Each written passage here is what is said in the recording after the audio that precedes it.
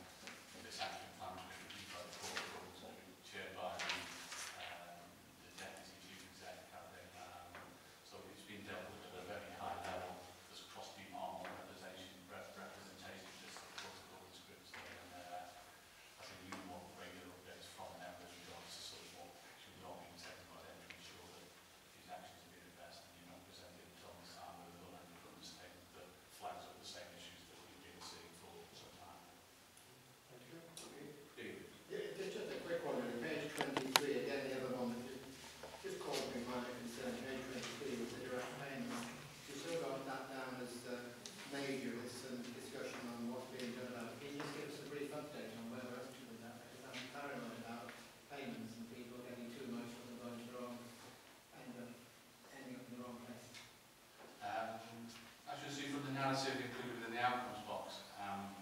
When we assessed it, the evaluation that we provided was that partial implementation had taken place.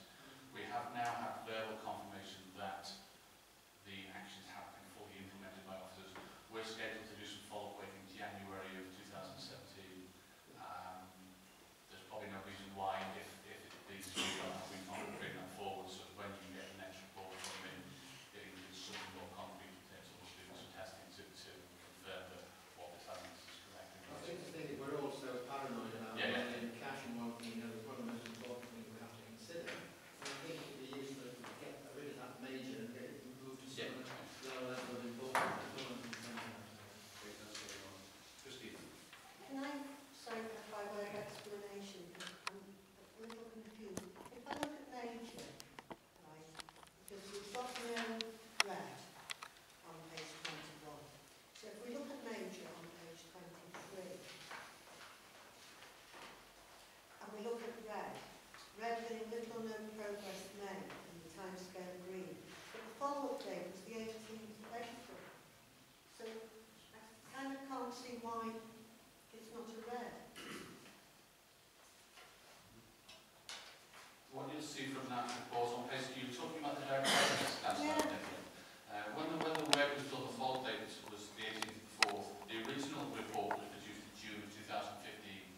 A follow-up piece of work was undertaken on the 18th of 4th, 2016, and it was assessed as being a major significant risk to the organisation. We then took some further follow-up work which allowed us to reduce that opinion. You'll see from the end column there, organisational risk opinion, current position, down to a moderate. So it has dropped because of the assessment that those recommendations were being partially addressed. And it's only a moderate because they're partially addressed, and we've had some evidence to support that partially. Because they still remain outstanding to some degree, it can't reduce any further until 6 times. But we don't have that evidence, so we just accept what you're saying. Yeah? You will receive from me on a bi-monthly basis a report that identifies all of the internal audits that are undertaken.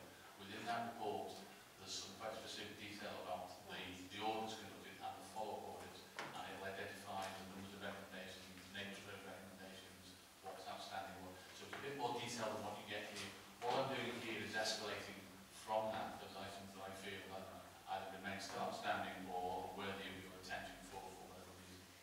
Right, so can you tell me then, sorry, why the last item on page 3, which is page 23, is major.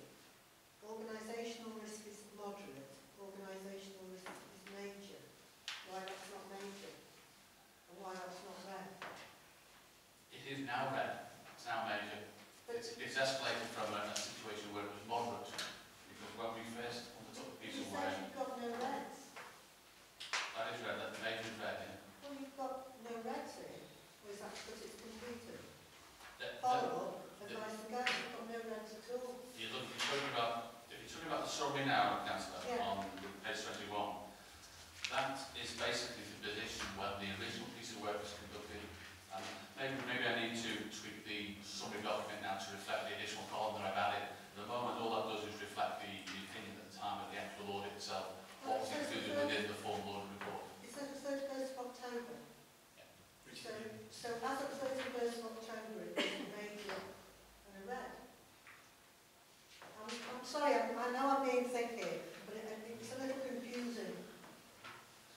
The opinions provided on that summary sheet relate to the opinions provided within the internal audit reports at the time of the report being produced. And as identified in the original organisational risk column that sits 4 columns in from the left-hand side of that report, position as at the date of the audit, etc. All I've done to accommodate members' requests following the discussion was added an additional column now where I provide a further update on that organisational risk opinion. The only thing I haven't done is included within that first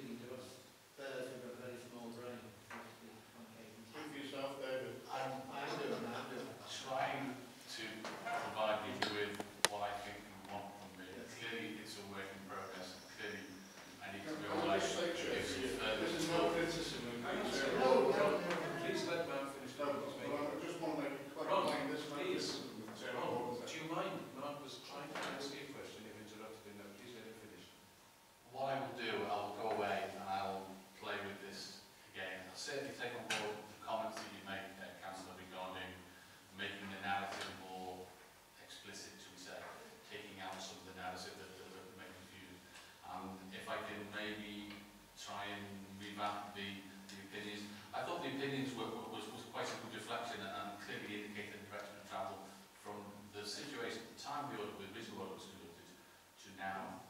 And I think going from a modern to a major, that indicates that it's something that you need to be presented with and you need to be debating and considering what action need to be taken.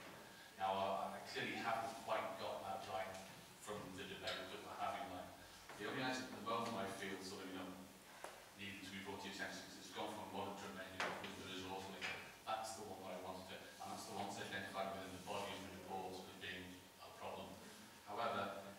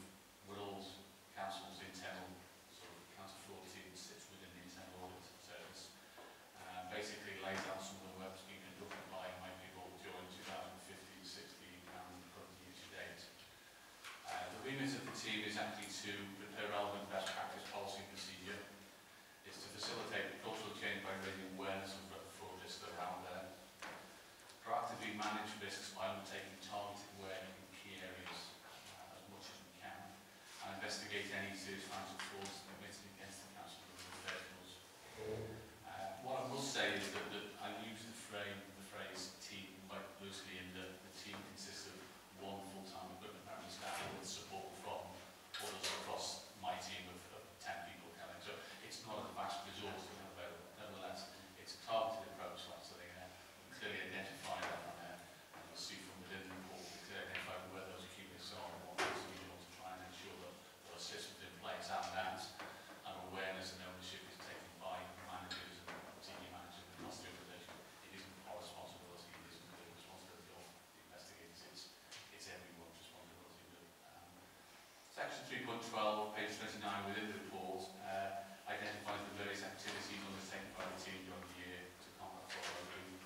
Includes details of a major counter fraud publicity campaign that we coordinated across the major region last week.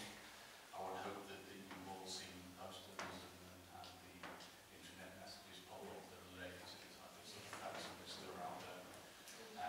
I would also like to say that that sort of was aimed, but was targeted to sort of coincide with the International Fraud Awareness